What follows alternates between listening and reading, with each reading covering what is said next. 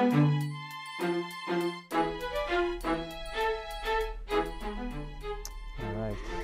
hello everyone once again. Welcome to another stream, the Grandmaster's Choice. And today we'll actually be going through a very special game of mine that I played in 2017 in the second round of European Individual, where I actually got my second Grandmaster norm in that tournament. And this game was sort of like the turning point for me to really understand what it means to be a Grandmaster and how Grandmasters think, how they play, and potentially even prepare. So we're going to be going through just one game today, and that's going to be quite a long one, I would say. And it's going to have a lot of ups and downs. So let's get started. I'm playing with the black pieces against Grandmaster Aleksander Mista from Poland. And the game started off with a very standard opening, the Rey Lopez. And at that time I basically played a little bit of everything, maybe the main lines more than others. But in that game I actually was preparing against my opponent and kind of saw something I could play that I thought was worth interesting to play.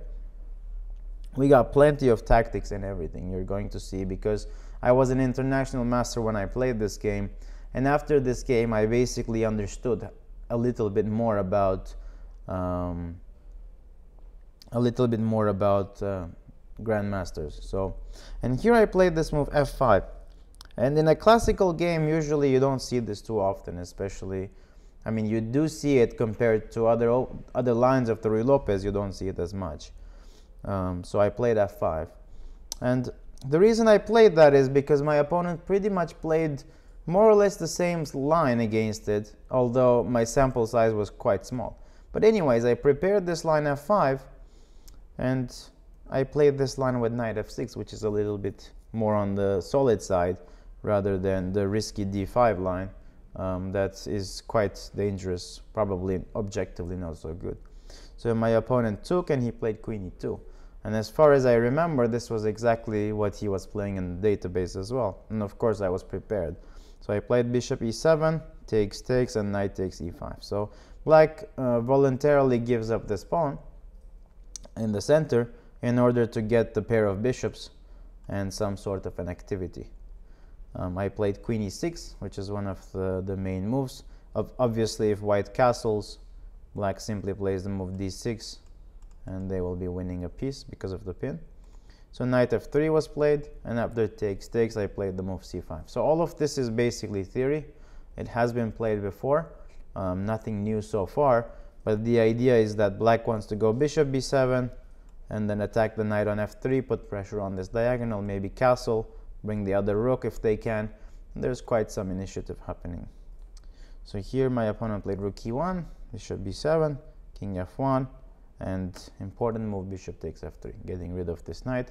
G takes f3, and I played rook f8. So it was all still theory for me, but it wasn't as much theory for my opponent. So here he played the move rook e3, but I want to kind of emphasize that this is all still preparation.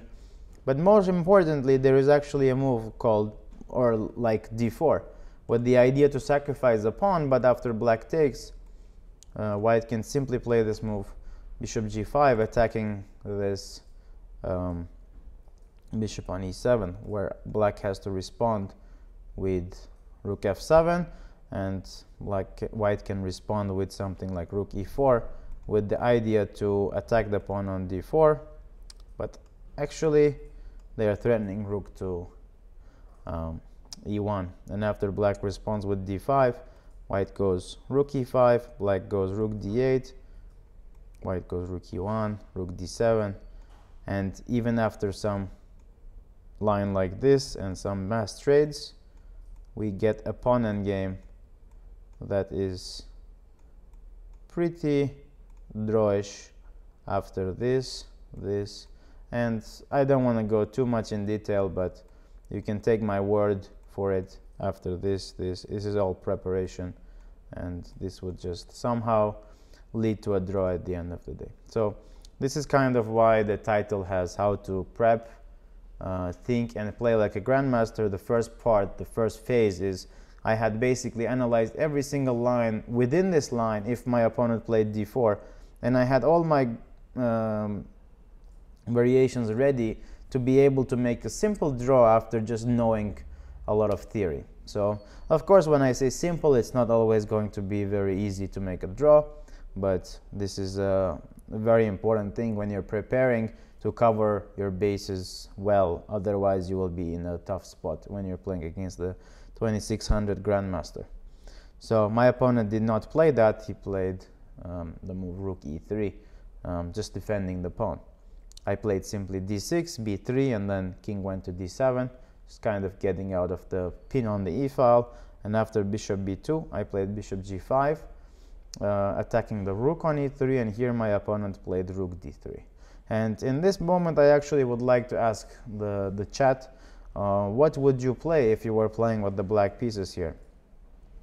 As I believe my next move was an inaccuracy from my side, and it was quite a tough moment for me to understand.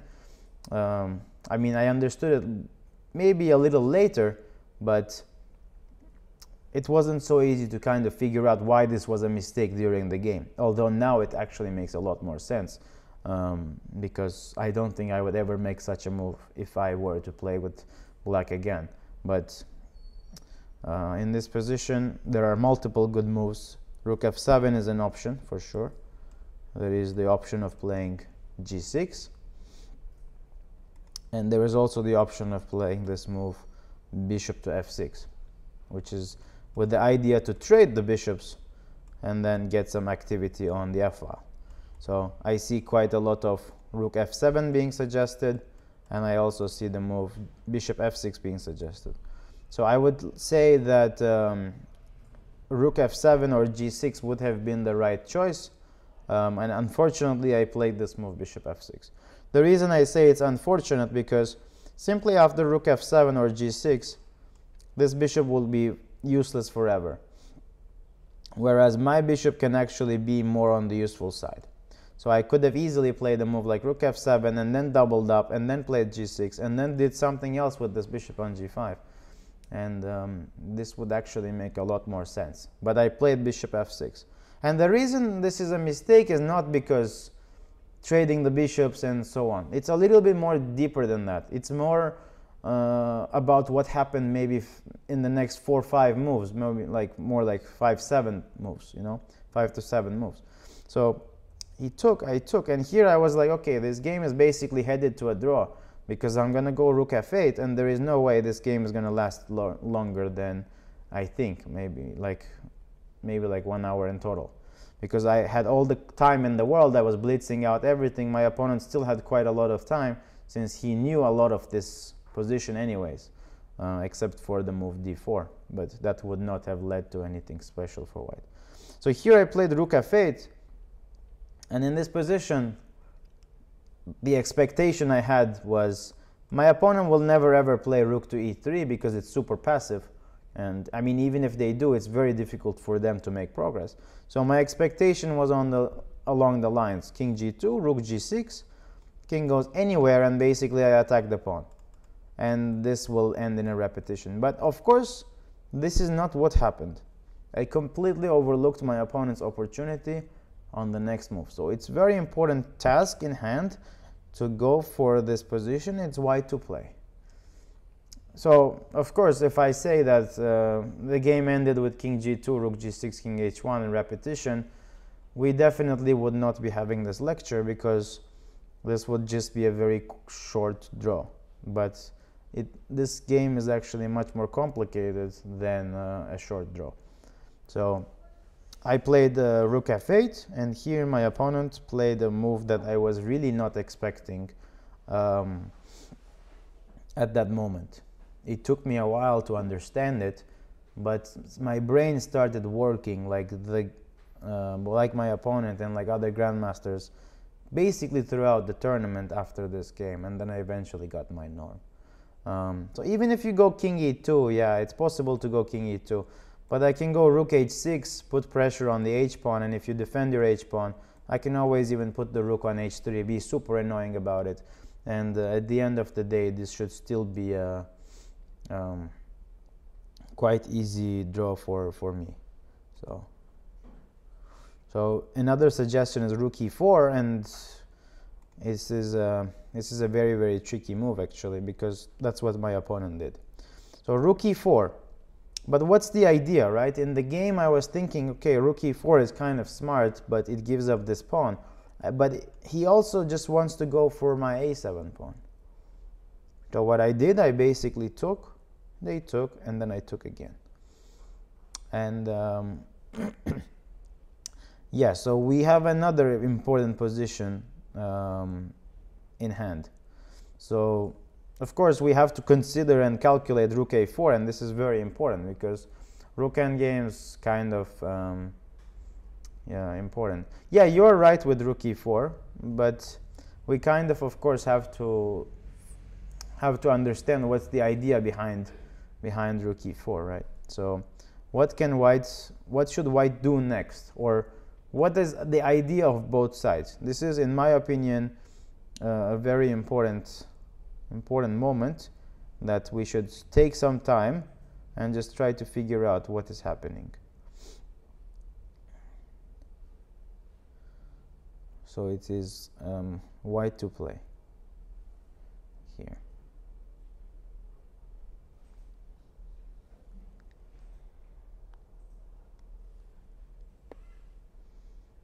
King g2 now is one suggestion.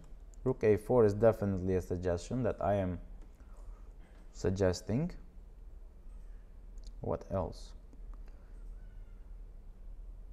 It's very, very important to understand what is happening here, and this is the thing is, when I of course mention it, it's kind of easy to look for a nuance, but in a real game you kind of don't look for a nuance. And the tough part is bishop f6 is actually wrong because of what is about to happen. So the moment I told you bishop f6 is not a good move is because what is about to happen in the game.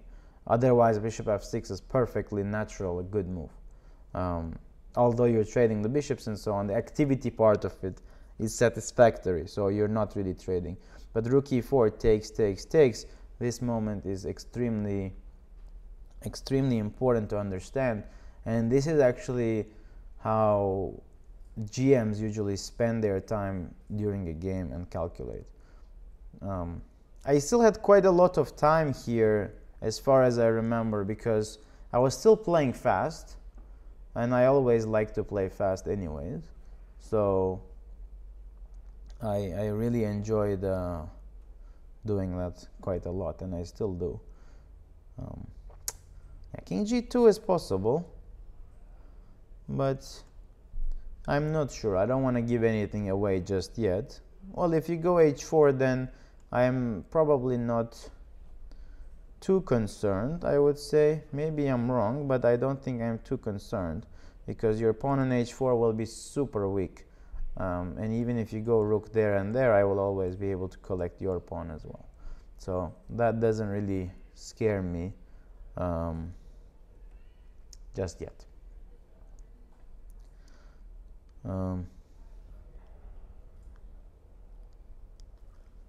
White has the open file, but does not seem like much. Yeah, the open file alone doesn't make too much in this sense, because the king is defending every entry square. So that's not really the issue for black. Can we play d4? I mean, even if you play d4, I think you're allowing ideas like rook c3 now all of a sudden that were not there before. So d4 would actually help black quite a bit. Yeah, so let's analyze what would happen if I go rook a4, right? So why is this not the correct move? Or maybe it's the correct move. It's attacking the pawn on a7, and you just want to push the pawn down the board. And this is the most natural move. My opponent just played rook e4. So if the move rook a4 is not going to be analyzed, then it's pointless. And that has to be the first thing you analyze. But after rook a4, here I would play this move rook h3. And it's very important, because if you take my pawn, I take your pawn, and I get quite some counterplay here. I get my rook behind the pawn, and I should be able to create enough counterplay, and I have a passed pawn myself. So this should not be any trouble for me in this position. However, after rook h3, my opponent is very likely that they will play this move king to g2. They will attack my rook. And here in this situation, I can actually play a couple of moves, but I would probably play something like rook h5 or rook h6, with the idea that if you take my rook, I give you a check. And now you can go to 4 different locations, and whichever file you choose to go to, I will be going to the other file. So if you play king h3 or something, I will be going rook f6. If you go back, I will give you a check. If you go here, I can check you too, but I can also just go there.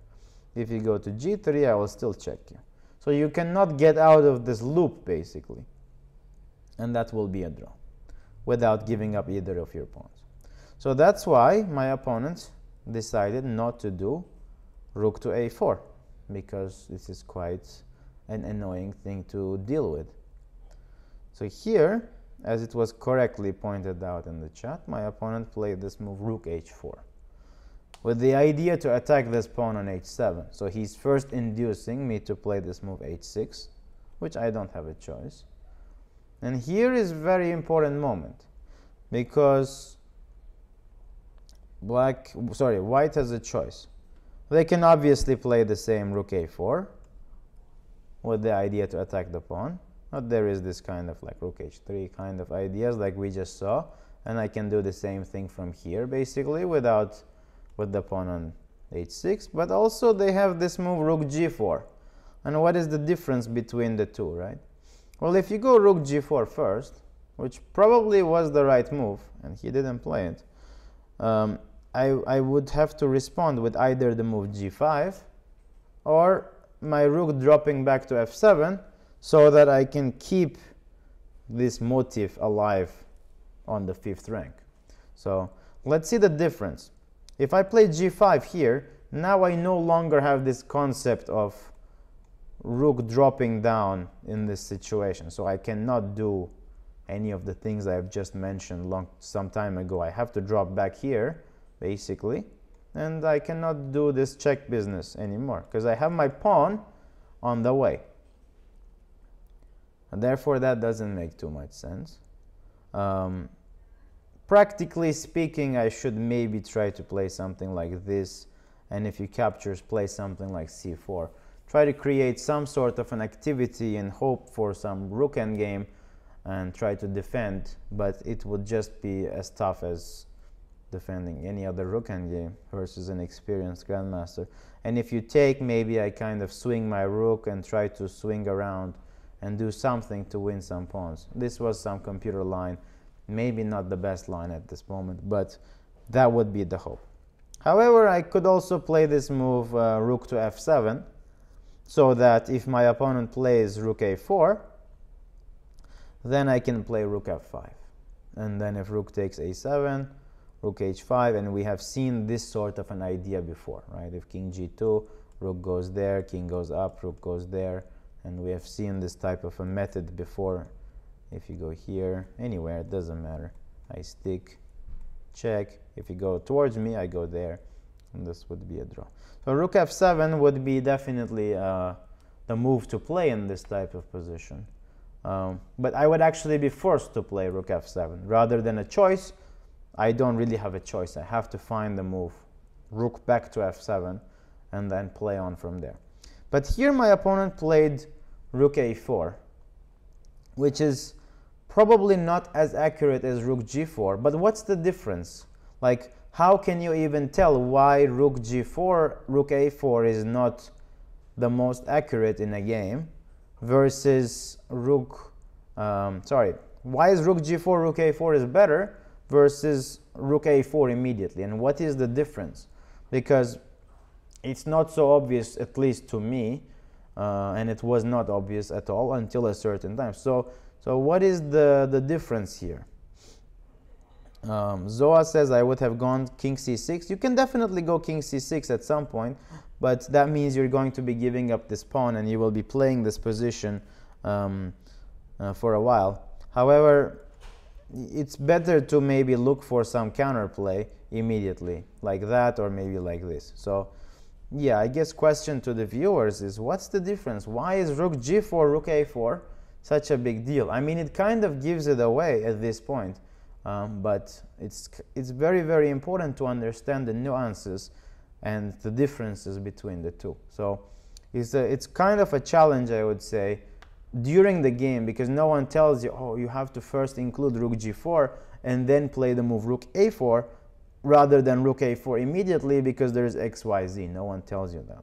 So in an actual game, I think the best way to do that is calculate every single alternative and try to figure it out for yourself, which one you like better or which one you don't like. So as I mentioned, rook g4 would have been better, but here I played this move rook to f5, which I think is a dubious move. Although it's the idea we just talked about, it would have been forced. I would have been forced to play rook f5 had my opponent chosen to play rook g4, rook a4. So he could have forced me to play rook f5, which is pretty much the only logical move in this situation to do this. But in this scenario, I am not forced to play rook f5. I actually have the option of playing rook to h3, attacking the pawn. But I was worried about one thing, and actually this is the thing that he thought is good for him. That's why he played it, because he was going to go king g2 and I was going to go rook h5, and only in this moment, instead of taking here, because then we have the drawing mechanism, his idea was to play this move rook to g4.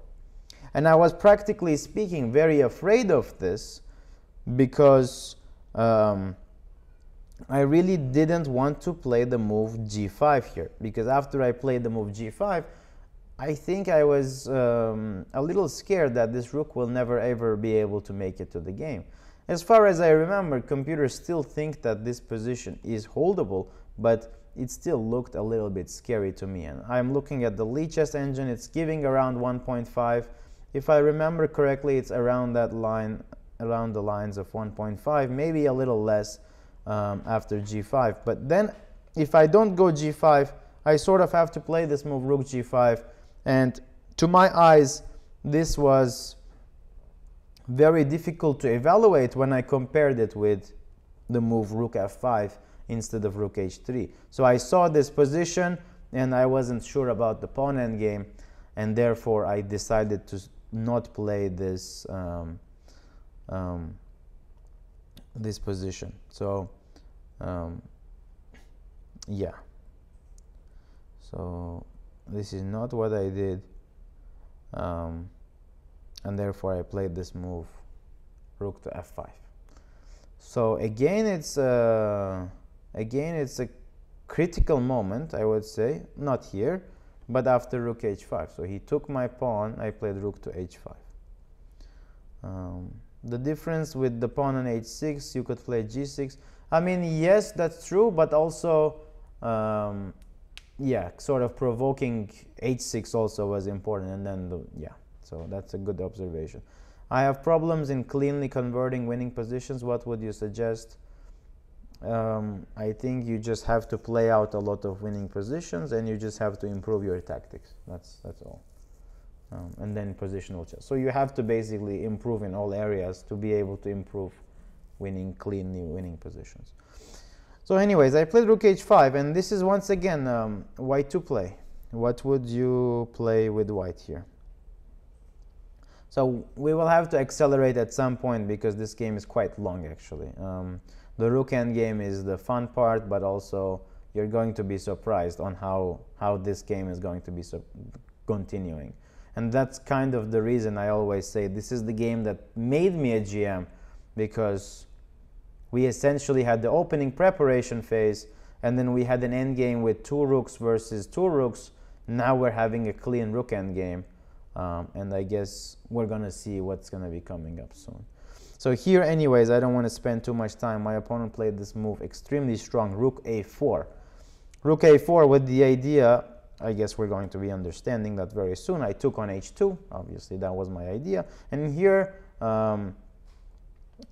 white has a choice, right? White once again has a choice. It can be the move king g1, and it can also be the move rook g4.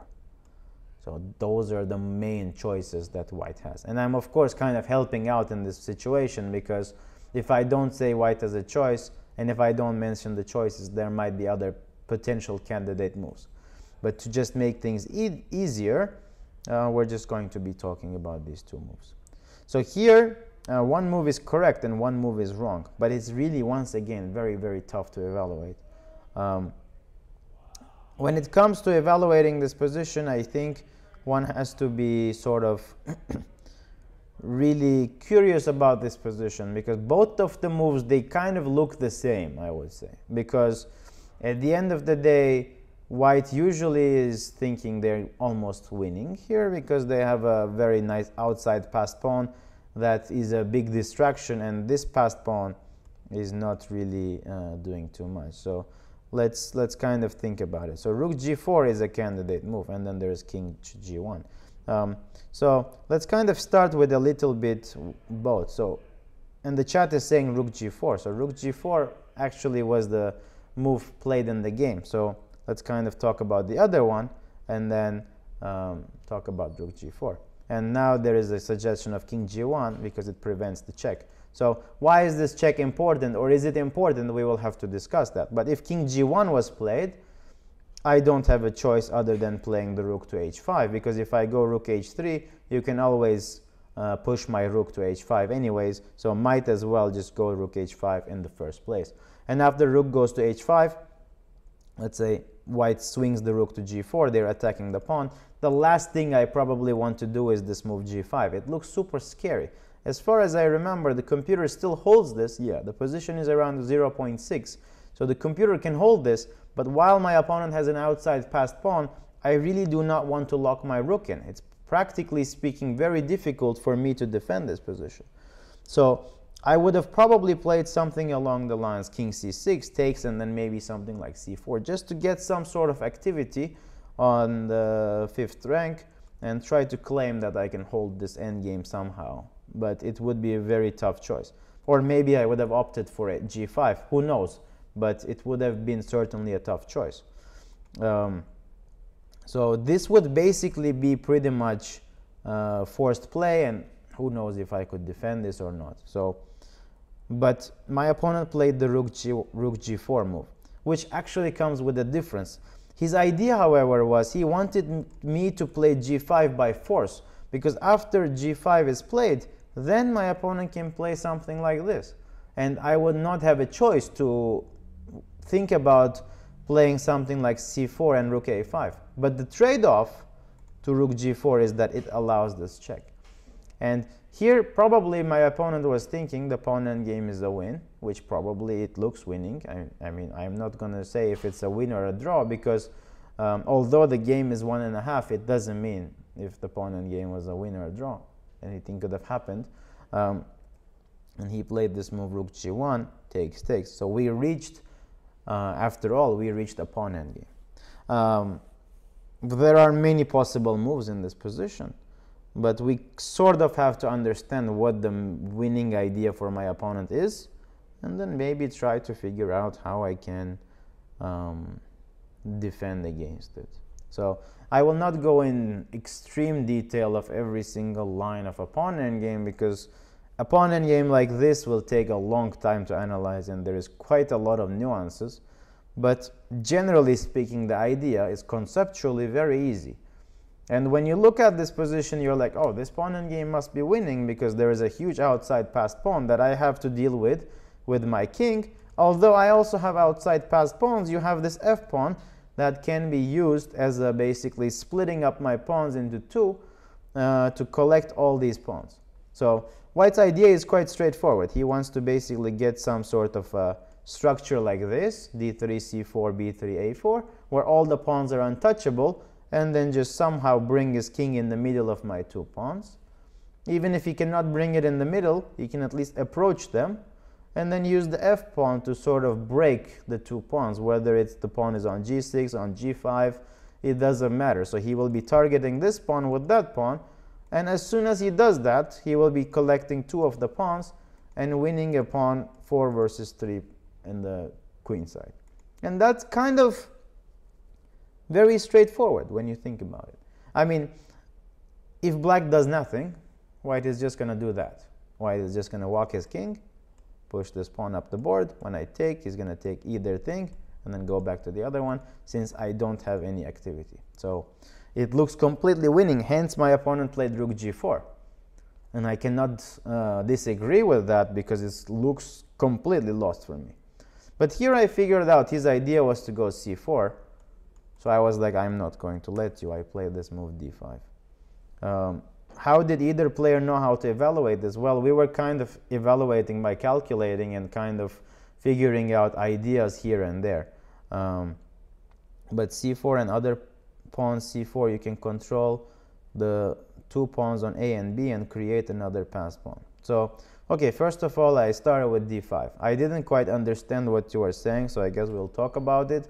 But it's very difficult for me to create a passed pawn, by the way, because I cannot create one when I have doubled pawns. My opponent is not forced to take anything I give them, and even if I take them, it's just very difficult to like force a passed pawn. Like he has 4 of them.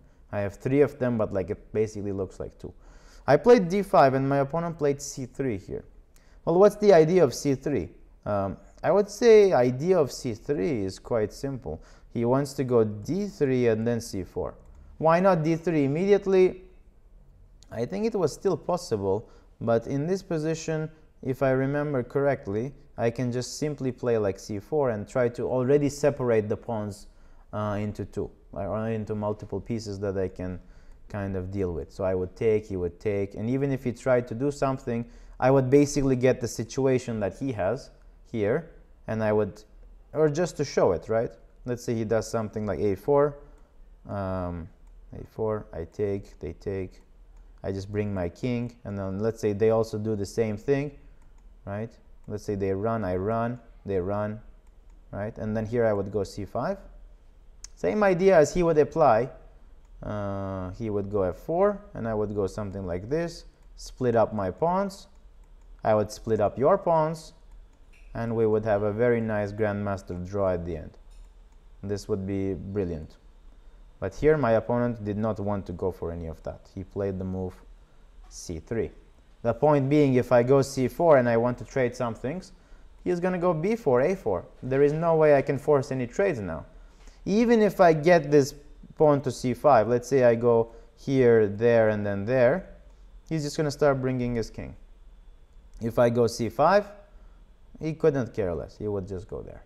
And now my king is useless. I can't go and grab. Even if I go d4, he's never going to take it. He's just going to start pushing. And just to demonstrate the winning idea, I cannot take this once again. He's going to go f5, bring the king, any move. It doesn't matter. I'm not even looking at the queen side. And then he's going to split, and then grab all of them, and then come back and then grab all of these. Not a problem. It's easy. And this would be game over. So I can't go c4. So what do? I go king c6.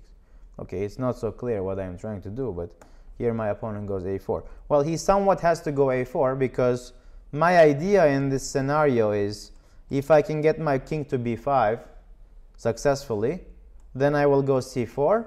And this time, if you go b4, my king can actually invade, because the c pawn will be defending the b pawn. So if you kind of do whatever you want, I will just do this and try to create some counterplay, let's say. And if you play b4, I got c5. Oh, I don't have c5. I'll just go here and just win the pawn. And if you try to go for some central pawns, I will start running my pawn too, because I also have my own passer. But anyways, I played king c6. My opponent will not even allow me to get any counterplay. And here they played d3, because my idea was I wanted to go there and then go c4. to split up the pawn on a4 with the b3 pawn. But as soon as I attempted that, I was not allowed to even touch that pawn. So again, it's a tough moment, I would say, because I don't know how to even defend this position. And I guess I will give it as a task to the audience. What would you play here? How would you even try to make a draw? Or is this a draw or is it lost? So I don't know. I cannot reveal everything, but it's tough position. I can only tell you that. It is black to play.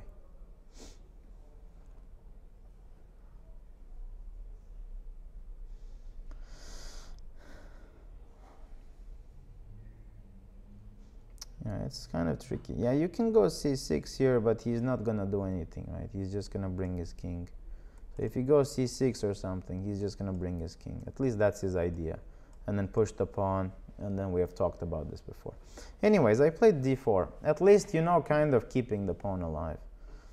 He played f4, very logical. I played g6. At least I want to keep his pawn there. I played king b4, he played king g3. So I don't think I have to repeat the idea once again, but my opponent wants to go king g4, f5. So if I don't do anything, if I just wait with my king, king a5, king b4, he's going to go king g4, he's going to go f5, and then after I take, he's going to take, go there, take, and then bring his king slowly somewhere here, and then just take everything here, and then just promote all of the pawns. So it's very important moment now, moment of truth. What do we do? How do we even defend? How can we try to make a defense draw in this position? It's move number 36, but I still have quite a lot of time because I played the opening with full speed. So I had a lot of extra time and got into this position. Is the queen endgame after king c3, king d3, king e2 losing? Well, how do you even get a queen endgame? That's a problem because I don't think I promote at the same time. I think I am definitely short on tempo. So that is something to evaluate. But everyone is suggesting king c3. You're saying we both promote. Okay, let's see if you do. a5, you take. I push. Show me how you promote. Here. Here. You want to go king e2, sorry. King e2. Okay, push. You sure about king e2? You're not gonna be too happy about what you're going to see soon. You're not even threatening anything.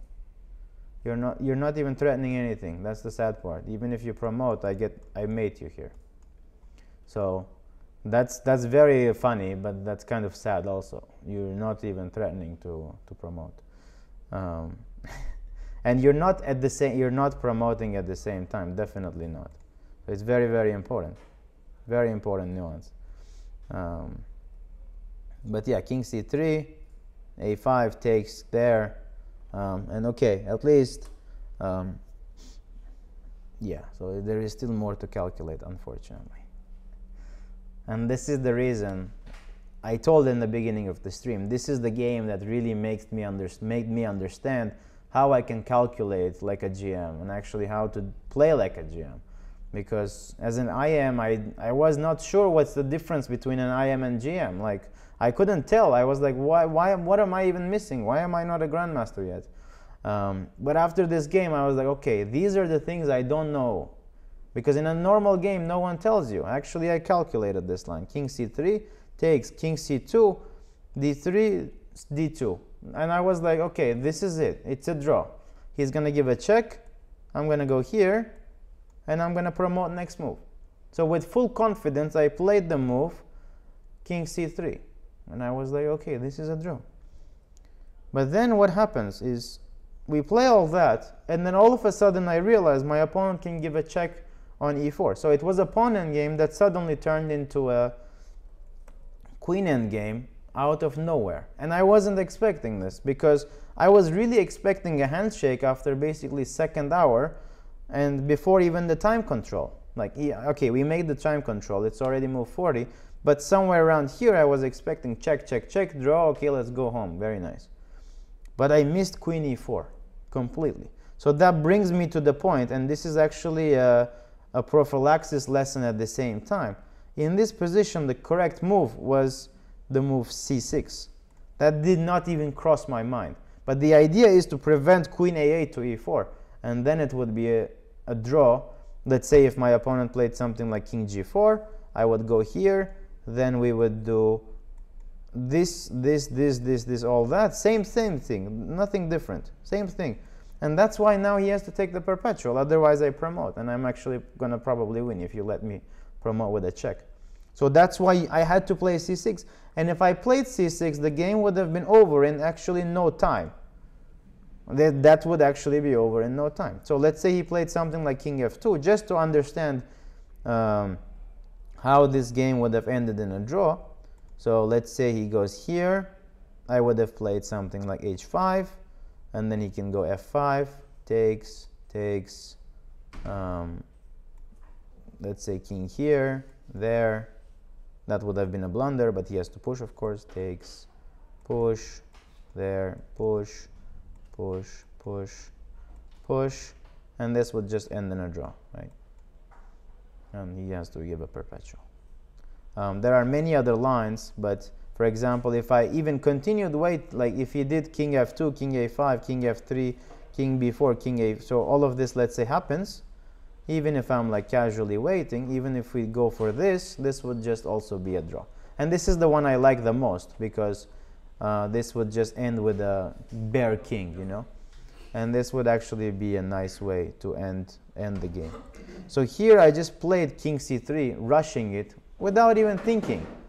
I was like, okay, it's easy draw, so let's just go for it. And then guess what happens? We just entered, as you guys said, round 2. We're playing a queen endgame all of a sudden. Sorry, I still don't understand. Why does c6, what does it prevent? It prevents queen e4. When the when the pawn is here, you cannot jump there. That's the point. And then takes here. My opponent played queen there, centralizing the queen, and then I played queen c3, and my opponent played f5. And here I was a little frustrated because this is not what I expected, and I'm playing a 2600 Grandmaster.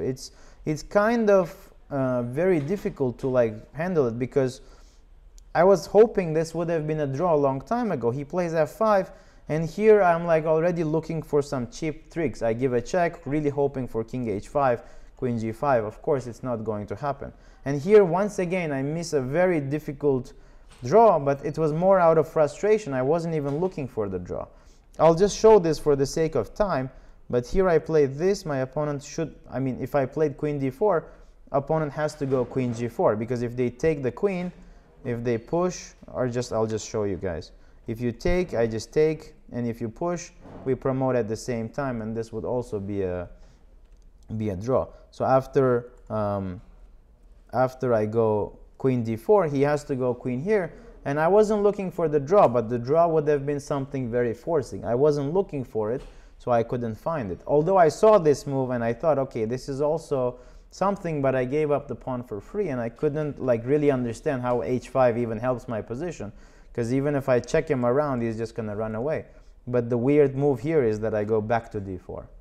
So I just sacrifice the pawn, but I bring my queen back to d4, and even if you try to go away, I will check you. If you go to g5, I'll check you. If you go up, I check you. And if you go to h3, I can basically just check you around and then go back to d4 whenever needed. And this would also be a draw. And if you go here, I will just continue checking you until you've fed up, and then you have to go to h4, and I go back to d4. So I missed this draw as well. So I just started playing, and I got frustrated. I played c6, and then the game just went on and on. And this f pawn is just painful. It's just there, and it's just difficult to deal with. I could never take it. My opponent didn't give it away. And I'm just defending, but my time is starting to tick down, because now we made the time control, but I'm burning a lot more time because it's a queen endgame. Not everything is easy to calculate. There are millions of checks, millions of captures, and all that. And it's just getting tougher and tougher. I took this pawn on c4 and the like complications in the middle of the game, but the f pawn is going down the board. The computer is always giving zeros in every single position, but it's not easy for me to understand. I just don't have enough time. Even if I have time, I cannot really evaluate. And I eventually just continued giving checks, hoping that my opponent would at some point, I don't know, blunder something or allow me to make a draw or something.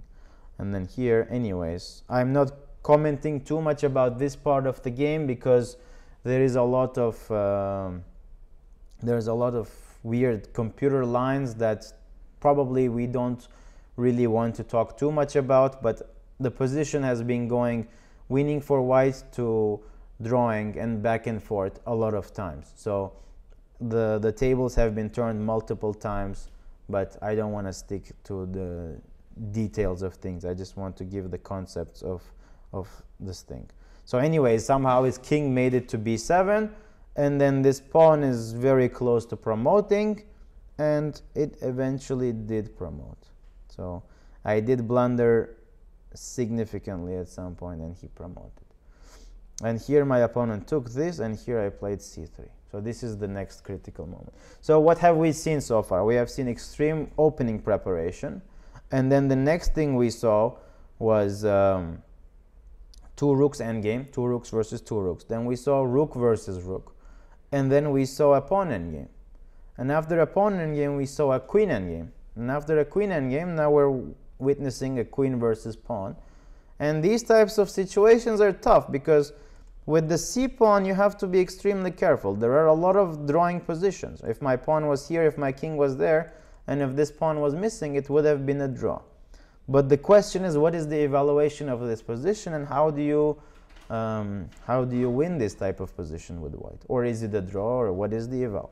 So I guess I will ask the chat, what do you guys think about this position? What is the eval? What is happening? Because the c pawn tends to be a draw quite a lot of times. But is this one of the times? But they also say that when there is an extra pawn, this should always be winning because there is no stalemate, right? So it's tricky. Should be winning for white. Yeah, is it winning? How do you win? What's your move? You have to prove if it's a win, even conceptually. Yeah. I think I see the draw. You see it. I see the win for white. With you win. Okay. How do you win? For me, it would be queen b8. I'm gonna ladder up the file. Okay. And then I'm gonna barricade my queen behind a pawn. Every single time he tries to buy myself a move, or every time I can buy myself a move multiple times and walk the king up. Okay. Pinning it over and over again. Yeah, but okay. Let's say queen b8, right? Let me go here.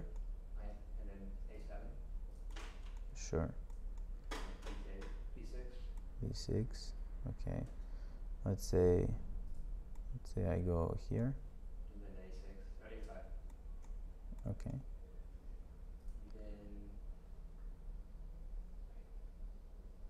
then a1. Queen a1. Uh-huh. Very good. Yeah. And then we go. So you are trying to get the queen here. Yeah, and he's gonna walk into c7, and then you guys gonna walk Okay. your king up. to So c7. let's say I would not leave. Let's say I stay in front of my pawn. So I don't let you queen a1, right? Queen b4. Let's say I go here. Okay, now king e7. King comes. Okay, let's say I play. You never don't guard the back line catch win. And then queen b8. Queen b1 is over. Queen b1. Is it over?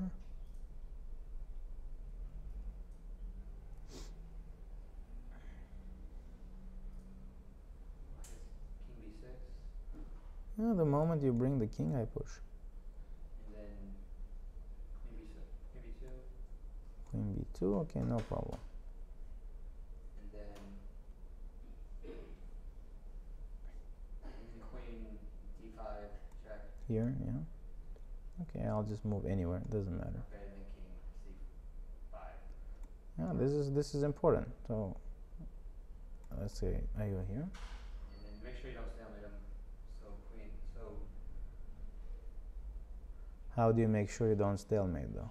I think you already did. yeah, I think it's like With the king here, it's already. d5 instead of c5, so you can get an extra move. So how? Queen d5. It's King here. e5. King, sorry. Well, you can't go there. I take there, right? So you mean here, king Yeah. e5. Yeah. Yeah, you can go there. I'll go c5. And Trying to sack this pawn.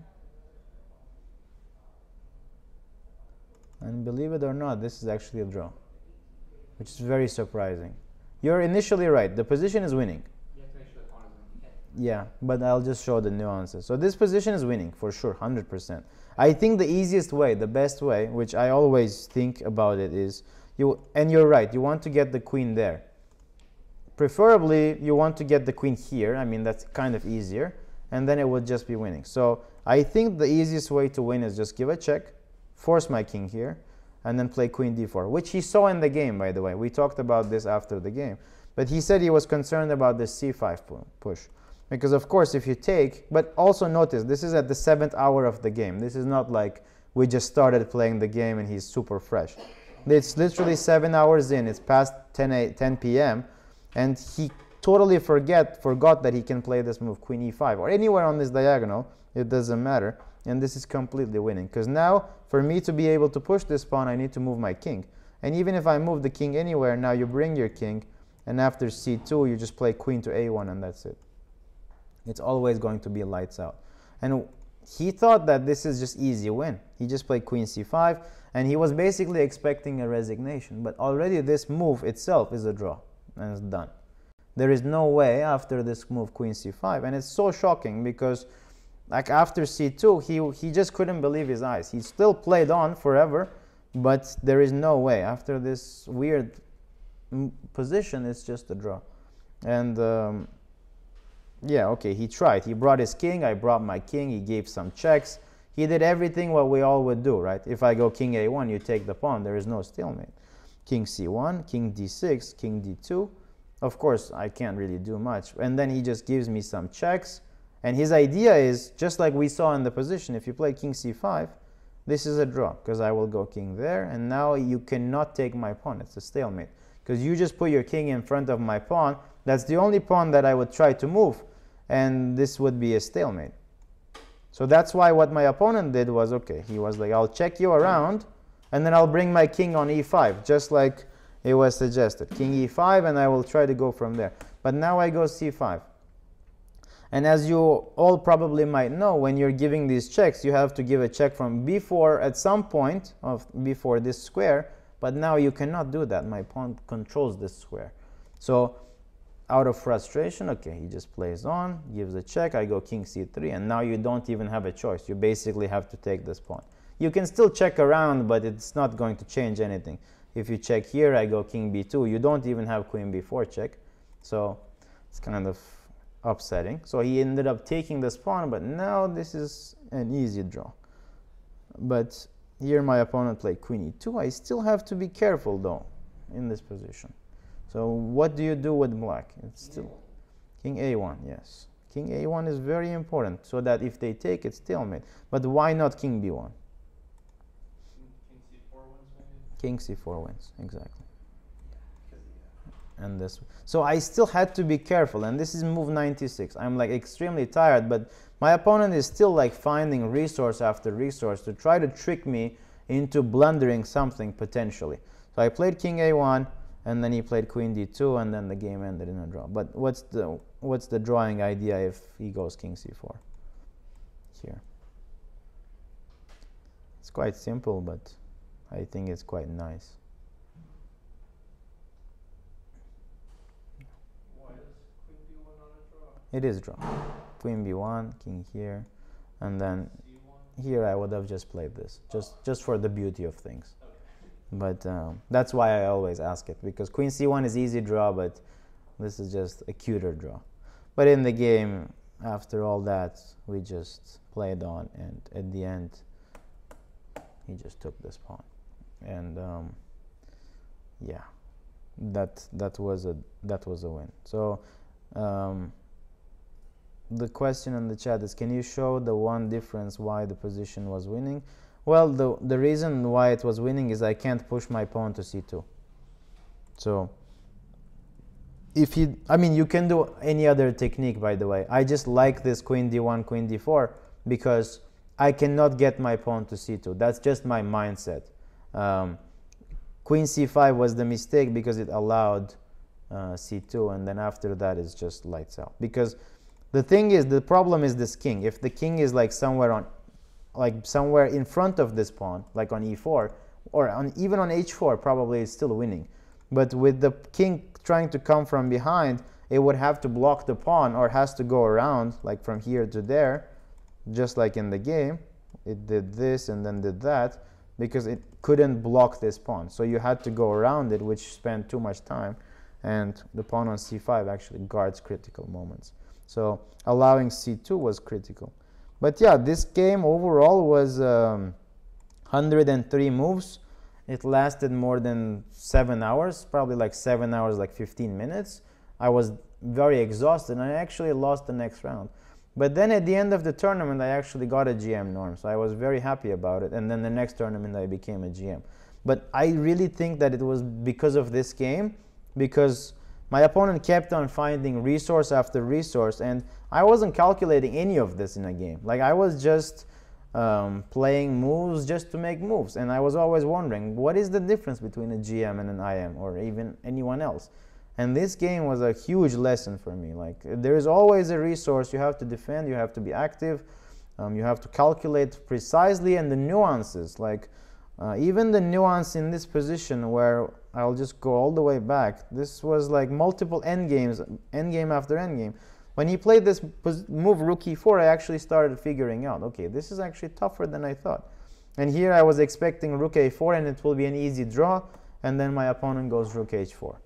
And then I somehow end up in a pawn endgame. Like here I was expecting, okay, we're going to shake hands. He's going to go king g2, I'm going to give him a check, he's going to go to h-file, I'll repeat, we're going to make a draw. No, none of that happened. He played rook a4, he sacked this pawn, we somehow ended up in a pawn endgame. That pawn endgame turned into a queen endgame because of my blunder, because I wasn't thinking. If I was thinking, I would have found this move c6 here. I would not have had to play the queen endgame that I played in the game, because I was just lazy and calculating and stuff like that. But yeah, that was the end of that game, and this was one of the key moments. So I'll just leave it at that, and yeah, thank you all for watching, and I'll see you all in another lecture.